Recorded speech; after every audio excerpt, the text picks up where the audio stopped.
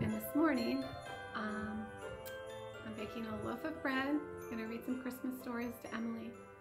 Abraham isn't feeling all that well, and then Mike and I are going to leave behind, and Emily, all of our work for about 3 hours, all of our packages that need to be labeled. We'll do that when we get back this afternoon.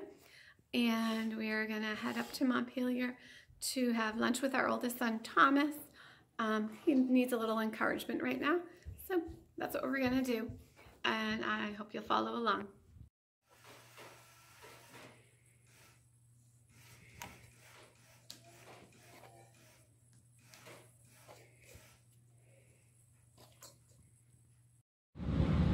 It's about 10:45 and we are on our way to Montpelier. We have Abraham and Emily with us, and I told them that there's no whining, no crying, and we are gonna have fun. Right, Emily? Right, Abraham? Oh, look at the turkeys. Oh, speaking of turkeys, we've got a turkey crossing ahead. They're endless. There's so many around here. And I've got my knitting. It's a special commission for a family member, so I can't talk too much about it. And, all right.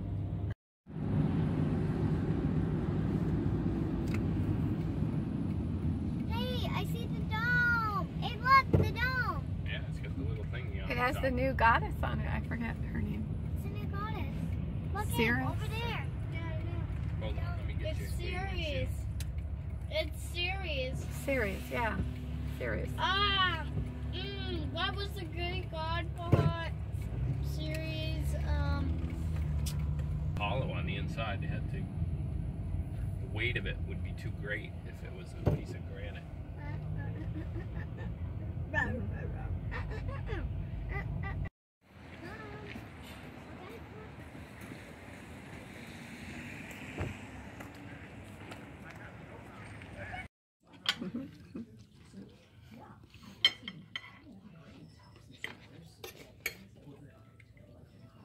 Thai food.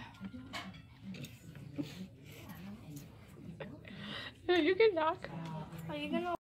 Hello, we are back from Montpelier. We had a nice lunch with Thomas, and it was good to visit with him for a little bit. That's one of the great things about moving back to Vermont, is being near him. And we stopped at the Hunger Mountain Co-op to grab a few things. Actually, all I was supposed to go in for was some plain yogurt. And I brought Emily in with me. And what did I come out with? Some organic candy canes for the tree. Well, some lettuce.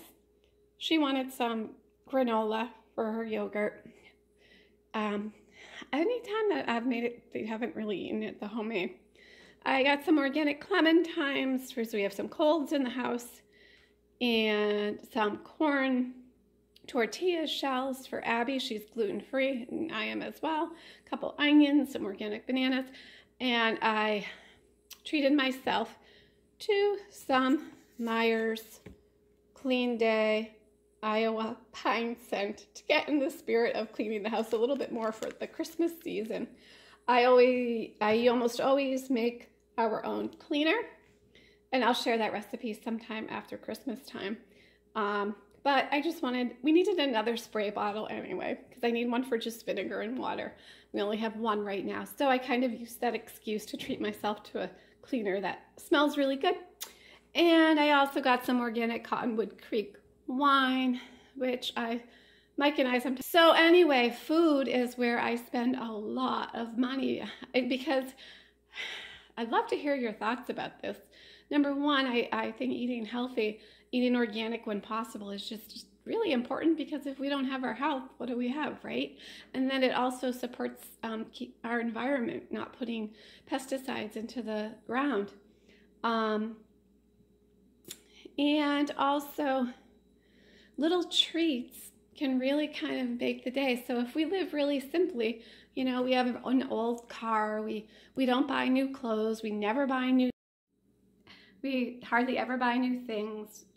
Instead, we're patient and we wait until either we pray about it, somebody happens to give us something used and we make it work. We find things on the side of the road, yard sales, consignment shops. So we don't really spend a lot of money except paying our bills, but we do spend a lot of money on food. For me, that's a priority. And the little special things that you can do with food throughout the day, each day, can really make each meal special. So if you make a really nice, healthy meal for dinner, present it nicely, you never feel poor. And so we're blessed to have been able to do that, and we make that a priority in our lives, and it's always worked so far. So we feel blessed about that, and I just wanted to share, and I'd love to hear your thoughts about that too, and how you balance your budget with healthy food, maybe organic food, and then treats as well. I mean, eating a little treat can go a long way to making your day just maybe a little bit more special. All right. I thought I would share today some of the knitting projects that I'm working on and some that I've finished. First little finished knit is this little cardigan, doll cardigan. It's the Belfast Basic doll cardigan. It's a free pattern that I created, and you can see I'll leave the link below.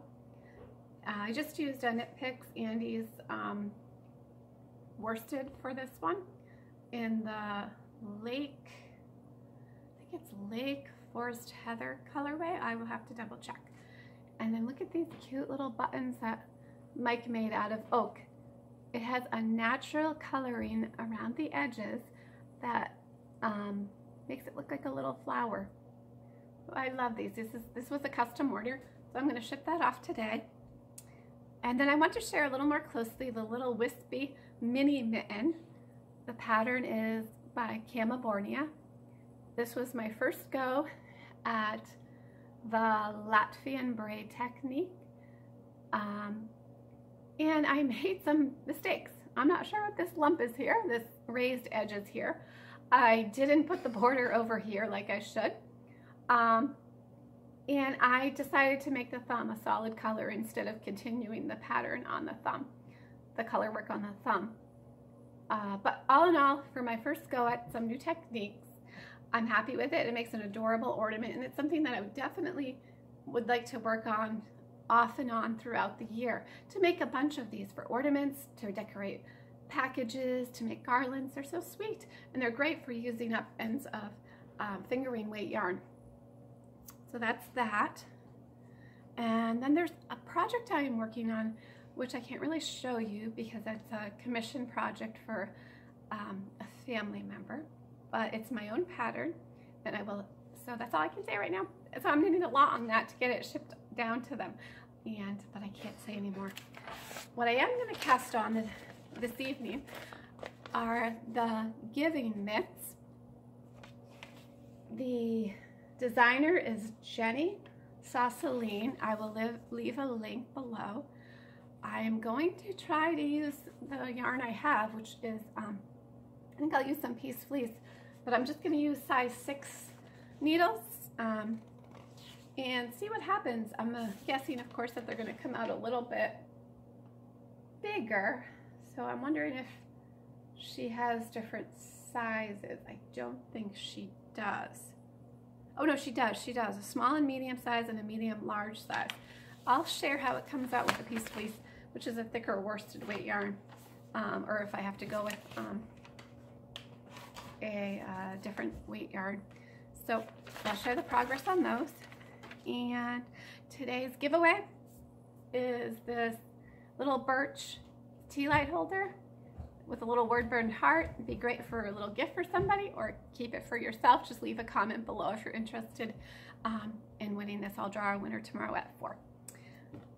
All right, so wishing you a wonderful evening again. Today was when I go someplace, I just fall way behind, and I'm a very structured, not really structured, but kind of used to a routine kind of person. I like everything to be neat and tidy, and so when we go out, of course, that doesn't happen. So I'm trying to loosen up a little bit and have more fun, right? So fun, I think, was my word for the year last year. I don't think I made a word for this year. So, but anyway, I'm rambling enough. Have a wonderful evening. I will see you tomorrow.